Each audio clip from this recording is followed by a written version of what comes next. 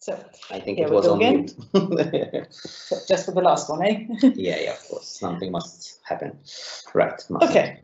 So here we are for Dinja Waħda Live, the last one in this series. We'll keep you informed of what's going to happen next. We'll see as the situation develops. The Dinja Waħda Live Teams page will remain open.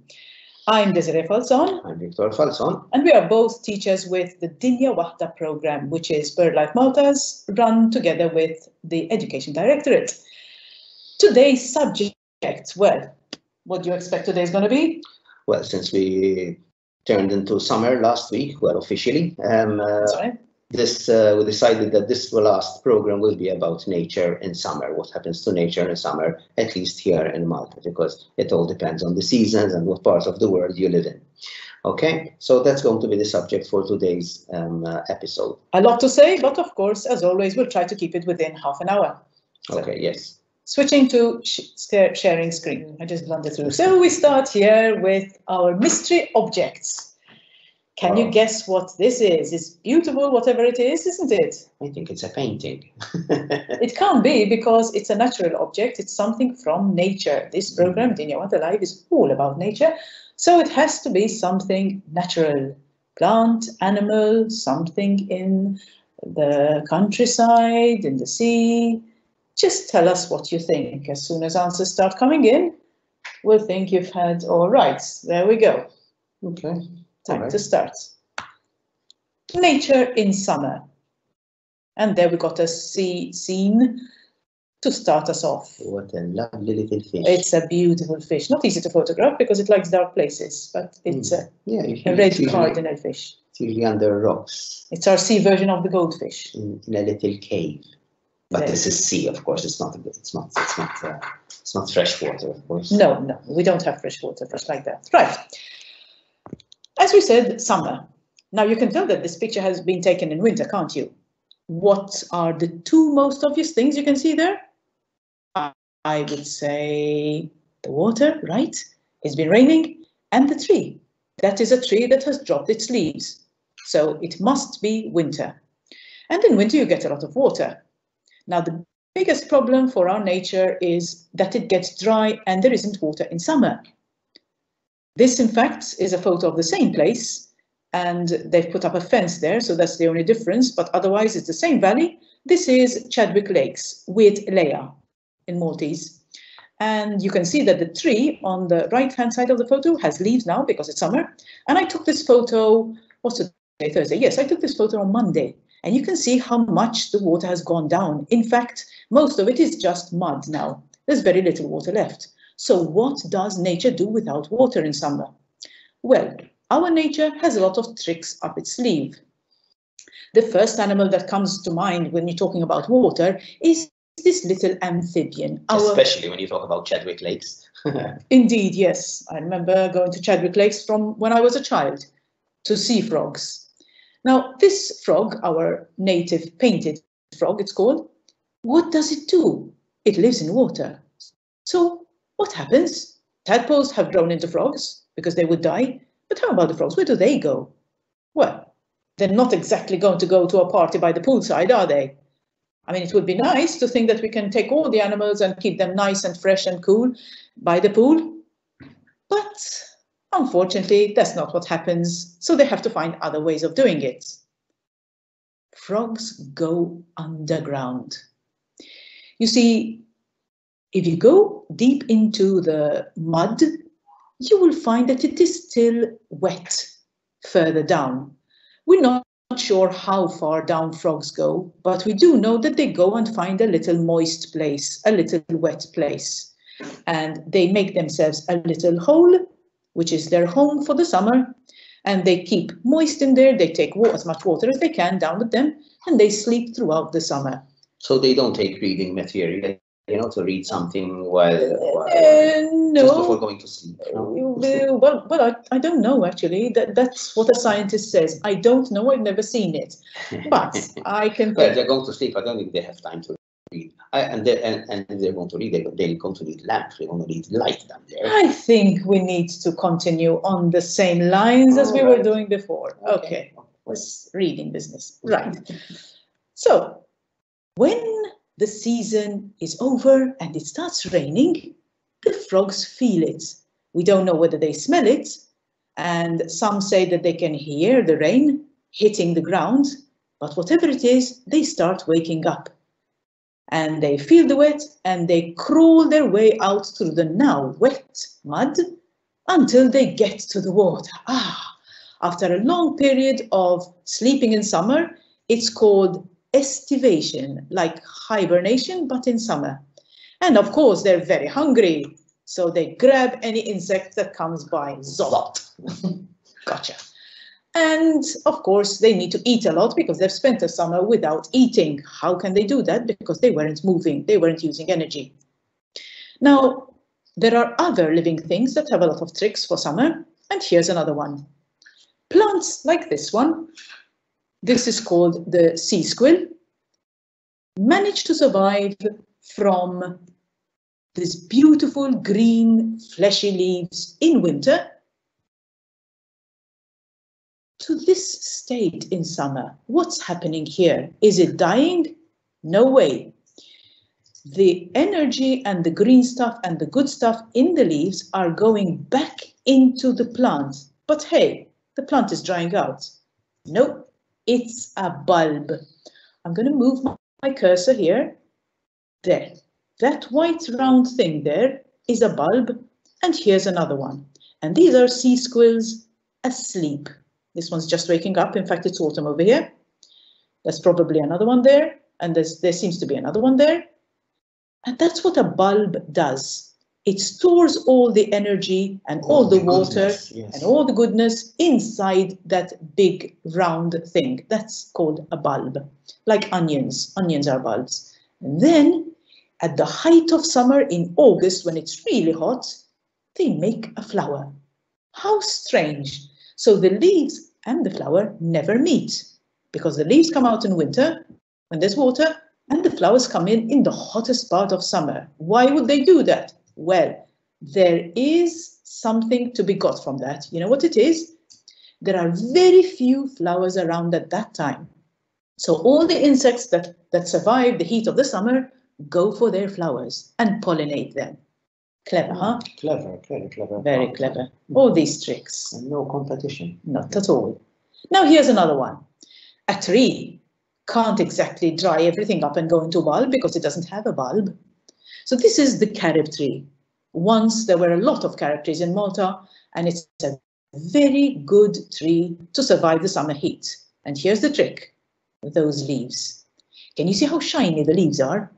It's like they're covered with wax. They are actually. They are actually, because the plant makes that wax to keep the water inside, and also so that the sunlight and the heat bounces off, reflects off the leaves. And that way they keep cool. They keep so cool, they manage it so well that in August, again, they ripen their fruit. This is the fruit of the carob tree. It's a carob pod, like, you know, like beans, broad beans in a pod. But these ones go brown. Well, so do the broad beans, actually, if you let them dry. And it survives the summer, even making fruit in the hottest time. Here's another trick. What are all these snails doing up a branch or a stick? They should be walking around, right? No way, not in summer. It's too hot and they would lose water. A snail loses water, it dies. So it just goes to sleep. But why climb up all the way? Let me show you. This is a drawing of soil at the bottom and a stick coming out of the soil.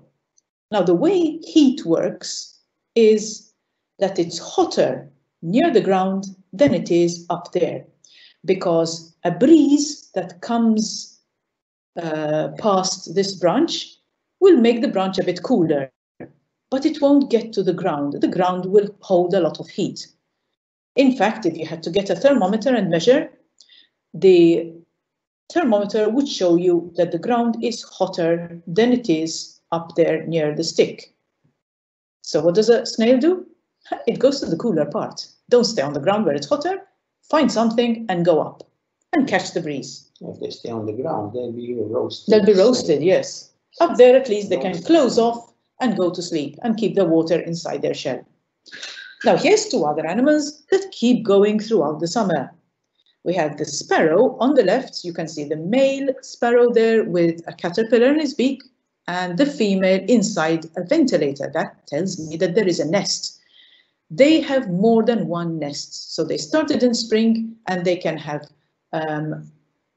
2 nests and they raise 2 families. Not at the same time, of course. No. If they nest early enough, and there will be enough time for the young to grow up and learn to fly, and then the parents have more time on their hands and they can lay again a second time. But they'll use the same nest in that case. And the same goes for the Sardinian warbler on the right. We have the male bird over there. The female must be catching food. They take it in turns so that they get a break from sitting all the time in the nest or working to get animals all the time to feed the young. Now, if you remember when we spoke about migration, we said that in autumn, the birds that are in Africa pass over Malta and go to the north so that they can have nests. And that was happening, sorry, that was in spring. I knew I got something wrong there. So that happens in spring because when we started the Dinja Waħda Live, it was spring and it was happening right then. But now something different is happening because at the end of summer, it's time to go back to Africa before winter comes and the north freezes over. But hey, I said autumn, right? Isn't it too hot to do that sort of thing now? Not for everyone. Some birds come early. They've done their nesting, they're ready, they only raise 1 nest, and they're ready to migrate.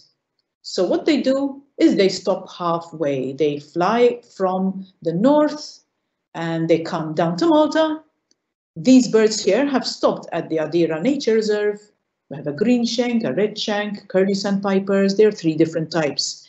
And they've just stopped to spend the summer, to spend some time in summer here, catching insects and their food until autumn starts. Until they're ready to continue on their migration. They can stay a few days, maybe a few weeks. They're not in particular hurry here because it's still early. There's no nest to think about because all that job has been done. And now all they need to do is wait a bit more and then fly off and continue their journey to Africa. And by the time it's autumn and winter, they're safely in Africa in a nice climate. Now here's another animal that needs water. And it's called a damselfly. A damsel is a delicate, pretty young lady with a slim waist. You can see why it's called a damselfly. And we have these in Malta, but you will only get them around ponds. Ponds, reservoirs, where farmers have their reservoirs, for example. There's a damselfly laying eggs. So you can see that the straight body has been bent, almost double, and the back part is touching the water. She's laying eggs. So that's a female. The one on the left was a male. And there's the young. The young is crawling over the bottom and he doesn't have wings. He lives in the water. What a good place to live if you can find a pond. Here's a related animal. It's the dragonfly.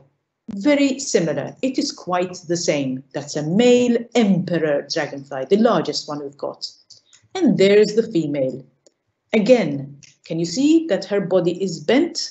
She's laying eggs. She's standing on a branch, which is over water. You can see the brown in the background. And she's dipping her back part in the water to lay eggs. And this is the young. Let me show you what happens. The life cycle of a dragonfly. So the dragonfly on the right was living in water. Can you see that it has no wings, but it's ready to come out and change, metamorphosis. Let's see what happens here. Not quite metamorphosis. Wait. Yes, there are changes. Of course, it has to grow wings. Of course it's yes, it is. It doesn't make a cocoon, however, or a pupa like butterflies. But look what happens. Yes. Look how it happens. Oh. It has split its skin and it's coming out. Wow. There. It's like it's coming out of a tent. And it has a lot to unfold. There it is. Now it's removed its head and the body, the skin remains there and it's crawling out. There are those two white strings that make sure it opens out properly and keeps it doing some acrobatics. Yeah, gymnastics. Wow. Imagine the first thing you do as a winged animal is you do gymnastics. There it is, it's out. But hey, the wings aren't, it's not going to fly. Wait a moment, it still has to pump blood into them, make them bigger. Look at that, and dry them out. There it is. It's ready. And the old skin is there. If you look for old skins near ponds, you will find them on these twigs coming out, on these little branches coming out. Look for them. And that means that either a dragonfly or a damselfly have hatched into a winged animal. Now here's something that is going on in summer. We found these in our garden only this week. This on the left here is a cane, and it has been cut so that the inside, the hollow part, can be seen. What about those caterpillars? What are they doing there? Those caterpillars have been caught by this animal. Oh, so they're not bundling up to go to sleep in there, those caterpillars? Fortunately not for them. So this is a wasp. It's not a hornet. Hornets live in groups. This animal lives on its own and it is harmless. It's a kind of wasp. It catches caterpillars for its young. It lays its eggs among those caterpillars. And then, look at this is the cool thing. We took this photo 2 days ago. It closes it off. So the caterpillars are there. They're not feeling anything. They're paralyzed. And the animal, the wasp, covers it with a layer of mud. So when its young hatches, it has caterpillars to eat. And where do they do this? If you want to have these things happening in your garden, all you have to do is put a bunch of reeds like that, and perhaps a couple of holes, or they come in from the top. Here's a film of her, that wasp, coming and going. It's slow motion. So there she is coming. I had to wait half an hour for this. There she's coming. There's the top of the reed, and she's coming out. Look, look, look. She has taken a caterpillar, and she's off to catch more. That is the same reed that you saw in the photo. Filmed only yesterday. Nature is so fascinating. She lays eggs. And she lays more on top of it. On those caterpillars, yes. and shuts them in. Yes, yes. With mud. That's why it's a potter wasp. It's a potter wasp, yes. Now here's another animal that's very busy raising its young. This is a crab spider. And over here it's getting very fat on the food it catches. Here's a bee. I'm fortunate enough to have chosen this flower where there was a crab spider waiting for her. But that's the cycle of life, isn't it? It's food chains. And over here, she has used that food in order to produce eggs. So we see the white spider on top of a white patch. Those are her eggs, and she's guarding it very fiercely. Don't you dare get close to my eggs. We're checking it every day to see how long they take to hatch. And what do people do? They go to the beach, they go to the sea. And this cartoon is telling me that nature says, uh-oh, people, because we forget that the sea is a habitat and that it's there throughout the year and that things are living in it and they don't quite need us poking around and picking things and eating stuff because, well, it's nature and it needs to live. So here are two kinds of beaches, right? We have the rocky shore and we have the sandy shore. Both of them have their own kinds of life. When we talked about habitats, we said that animals are adapted, that is, their bodies and the things they do help them live in that particular place. Here, for example, I see something that happens every time that the sea is a bit rough. I see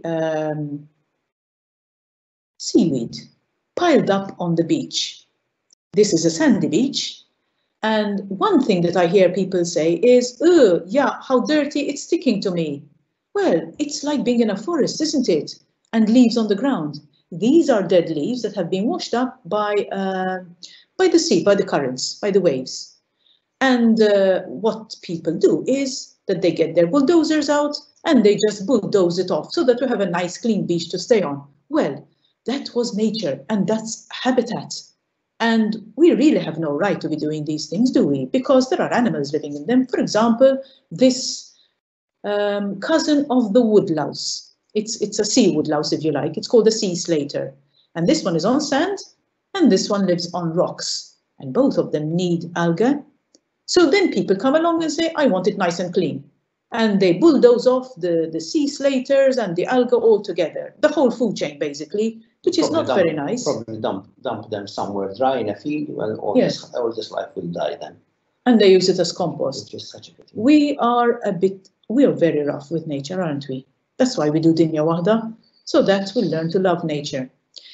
In fact, nature has so much to cope with without us, because, I mean, imagine you live near the shore. You've got waves all the time washing over you, and if it's rough, it's going to hit you hard. So how does nature actually live? How do animals actually live in here? Let's start with the plants, the beginning of the food chain, right? These plants have very strong roots. So for one, when the waves are hitting hard, they can't move them off, they can't pull them out. But they have another trick. You see, you can't drink salt water. Just like it is harmful to us, it's harmful to plants. But if that's all there is in summer, what do? You don't drink. Oh, I should have had a photo there. If you can see from the leaves, their leaves are fleshy. They contain, the one on the right shows you, they're a bit like fingers full of water. So when it rains during the winter, during the autumn, they store as much water as they can, so that in summer they use that water and they don't pull up any more water from the roots because it will be too salty. More tricks. These two animals live in the splash zone, that is at the shore, where waves splash. And if you're not careful, if you don't have tricks, if you're not adapted, you will just be washed away. The blenny on the left has those two special fins, which it uses like hands. Can you see how it's holding on to the pebbles? So that it's cute, it's like hands, isn't it? And then we have the limpet on the right, a fascinating creature. It's awful how all people think is, let's pull them off and eat them. Why? Don't you have enough to eat?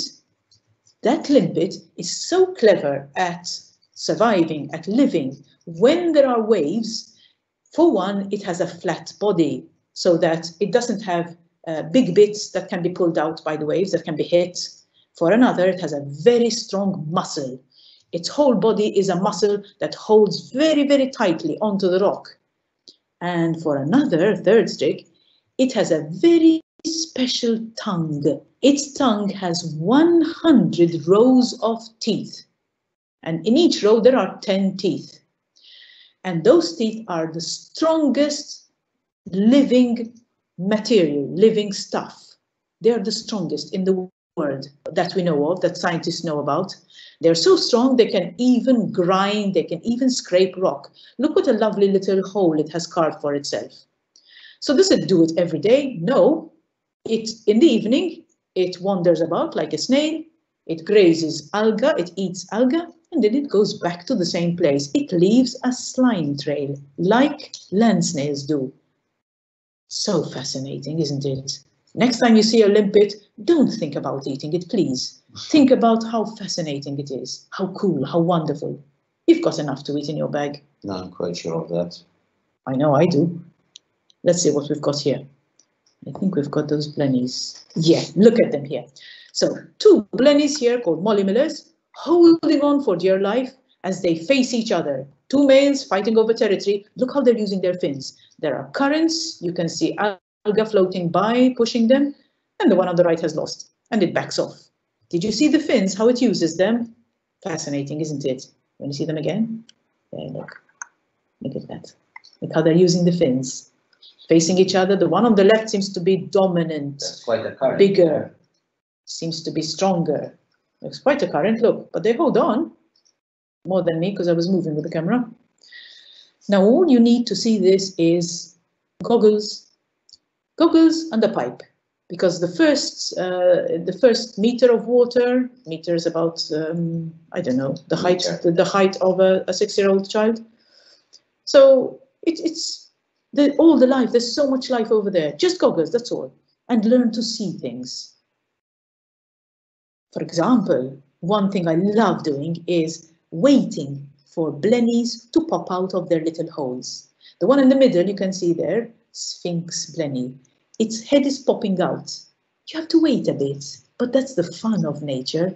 It's the patience and the reward. And these blennies like to live safe in holes, close to holes where they can back into in case danger arrives. And these are all different types. So many of them. There are many, many more as well. See how many you can find this summer. These fish are easier to see. So we have the sea bream here. On the left is a 2-banded, because it's got 2 black bands, sea bream. And on the right is a white sea bream. Easier to see. Don't take them for granted. Watch them. See how they behave. Do they stay alone? Do they stay in groups? This one, for example, the damselfish, definitely likes to stay in very large numbers. Have you ever seen the young? They are electric blue, really beautiful, but they stay a bit more hidden. These ones just hang around eating plankton. Very sweet when you see the face, a bit of a sad face actually, a really cute fish. Ah, a beautiful rainbow wrasse. This is a male over here. The females are browner, they don't have these beautiful colors. And here is our tropical fish. Doesn't it look exactly like an aquarium fish? Well, this is our brightest colored fish, and it's called a peacock wrasse. On the left, we have a female, and when the female is old enough, surprise, surprise, it changes into a male. In fact, the males on the right are always bigger, because as they grow older, they become males. How strange, isn't it? Now, this striped red mullet is poking around in the algae at the bottom. It's got those 2... It's like a catfish. Like a catfish. It's got those 2 feelers, and it feels where its prey is, where its food is. It digs around. It's looking for little crustaceans, little snails and little things like that. And of course, it's not just fish. There's a lot of different kinds of life under the sea. And these are all related. They're all from the same family. The starfish, we have top right and top left and bottom right. And we have sea urchins and we have sea cucumbers. They are strange enough, isn't it? But they're all related. They're all cousins, if you like, of each other. Fascinating. Don't just go and pick sea urchins. And well, if you stand on them and they prick you, yes, ouch, of course, ouch. Who has never had this happen to him? I mean, come on, we've all had a bit of a sea urchin once or twice in our life. Just be careful, get a mask and you'll see them. But you can't blame them, can you? Would you want to be stepped on by an enormous creature? Come on, let's be nice. And here we have crabs. On the right, we have a shore crab, which you will see crawling around the shore. Don't pick them up, please. They don't like it. And definitely don't pull their legs off, or don't eat them again. You've got enough food in your hamper. And it's probably some people, they have nothing else to do while they're on the beach, and so they say, okay, let's go and catch some animals. Like they're there, like the animals are there for us to catch. It's nasty. It's nasty. I think you're right, actually. It's because you have nothing to do. Get a mask and see if you can see all the things we showed you over here. For example, on the left is the hermit crab. Now, for hermit crabs, you need a bit of patience, because when you touch the shell that a hermit crab has taken, that is an empty snail shell, right? It crawls into it. It will immediately go back in. So if you like, underwater, put it on your hand and wait for it to come out, and you will be rewarded. We had to wait quite a bit for this one to come out and take a good photo. We have so many bad photos of this animal. Here, look at this one, look at this one. Again, we had to wait ages for it, but then we made it, look. And there it is walking. And in front of it, you can see smaller ones. Those are the same animal, they're just younger. So when you're younger, you find a small snail shell. When you're older, you have to find a big snail shell. Those are snails that have died They leave their shells behind, of course, and these hermit crabs find the shell that fits them. I think one on the bottom there is probably there. It could be changing. This one could be moving into this one. I wonder. And all this, remember when we did food chains? What does a food chain always start with? The sun and plants. All this depends on plants. And here is a very important plant. It's called the Neptune grass. Remember at the beginning I told you that we say, oh, all this alga on my feet that's washed up on the shore. Those would be dead parts of leaves, like dead leaves in a forest, from this particular plant. And it's a very important one. For one, you only find it in Malta, in the Mediterranean, and it's, do you remember the word? Endemic. You only find it here. Fish lay eggs in it. Lots of animals, young animals, hide among it. It's like a nursery. It's where they stay to hide from predators. When they're big enough, they swim out. Very important plant. So we have a challenge for you. This summer, why don't you get yourself a camera, maybe for a birthday or something, save up for it. And there are cameras. There are a lot of types of cameras. Don't go for an expensive one. You don't need an expensive one, especially if it's your first one. Get a camera that can go underwater and take photos and see how many things you can see. It is one of the best ways. First of all, you've got something to do. It's a challenge because it's not easy. You have to wait. I have some animals which I'm still trying to get a good photo of. And it also lets you learn so much. Look at this, for instance. This is something I like to do so that I can see them, how they behave. I like feeding. There's just a bit of bread there. And look at all the Molly Millers coming in. You can see who is dominant, who eats more. The one that was waiting over there. This isn't a fish. No, that's a shrimp. It's a glass shrimp. And it's tickly and it's really cute on my hand. And it's so trusting. You mean it's made of glass? No, because you can see through it. And here are two different. There's Incognitus there and the Molly Miller. So many different things. And you learn so much. And it's a nice tickle on your hands. I mean, these little, they're harmless. And in fact, if you become a member of Club Hutaf or you are in Club Hutaf and you send us your photos, we will get them in Il Hutafa, which is our magazine. I do encourage you to join our club because we are all people who love nature. I'm sure you are if you're watching this today. So join us. It's only €10 a year and it's very easy to join. Get into our website, find join, ask a parent, and they will help you fill in the form. These are all the wonderful people here. Thank you to the people who lent us their photos. We have our photos and also other people you see their names over here. And of course, as always, to Steph, who was our office backup. Mystery object. Tell us, Vic, what did you find? Well, would you know? Nobody. Really? Nobody got the answer. Oh. However, some got really, really close, and most of the answers were had to do with the sea. So that they had sea slugs, there was eel, fish scales, seaweed, stingray, jellyfish, shark, electric eel, and snake. And well, the closest maybe was the sea slug because it's a relation to this animal, but actually what the animal was a cuttlefish. Sitcha in Maltese. Yeah, well, it wasn't easy because those colors, these animals, they changed them all the time. Even a couple of minutes before we took this picture, it was all different. There weren't any dots and things. It was completely stripy, for example. But they changed. Their camouflage is exciting and wonderful. So, well, thanks for all your efforts. And yeah, they got very, very well, quite close. We love your imagination, though. We really, really do. That's why we don't help. Yeah, that's why we don't help. Right. The caption. So what was really happening in this photo? The one on the left with black wings, that is called a black-winged stilt. Did I get that right? No. Yes? Black wing stilt, right? Yes. Suddenly I saw its red legs and I thought, hang on, is that red leg?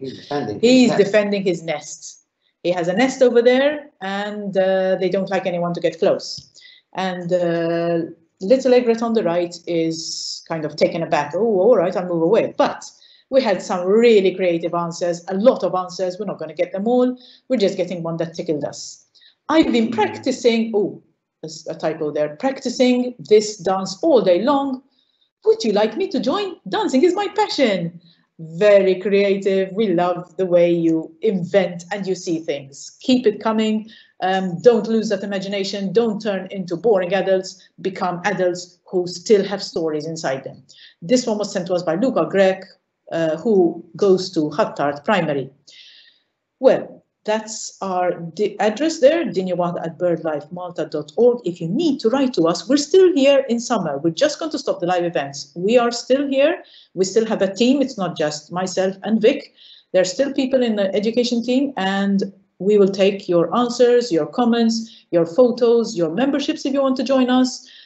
There's the Facebook page. It will keep you updated. If the situation changes, we will be able to do activities as well with people, families, and watch out for them in Facebook. Last request from our side, please give us feedback. There is a form. It's very easy. Just click on it. It will open. Just tell us what you think, whether you're a student, a child, parent, teacher. And if you're a teacher, don't forget there's the points for this session only, then the online for this period, the online awards. So switching back here, there we go. So we're back here. Right. Well, that's really all we had for today, and also for this series of episodes, for this series of programs. We really enjoyed creating them and even more presenting them, although we often had a few technical problems, but that's not. But we always learn from our mistakes, I hope. Absolutely. Okay, so we hope you enjoy your summer. Okay, maybe who knows? Maybe we'll meet again. Something similar. We'll keep thinking. We'll cook something up. Maybe we'll meet again. Send us your feedback. Okay, yes, please do send us your feedback. Teachers. Send us your ideas. Send us your suggestions. What do you think went wrong? What did you find boring? What did you find interesting? Okay, and that way we can always improve if we have something similar in future. You're a teacher and you want to tell us how you think a live session, perhaps once a week, once 2 weeks, could help you during class. If you tell us about it. You have a feedback form. The more we communicate, the more we can help each other. And always love nature. So on behalf of Dinja Waħda and BirdLife Malta. Okay, bye-bye. Bye, and enjoy the summer. Have fun this summer. Bye, guys. Bye. Thanks for watching.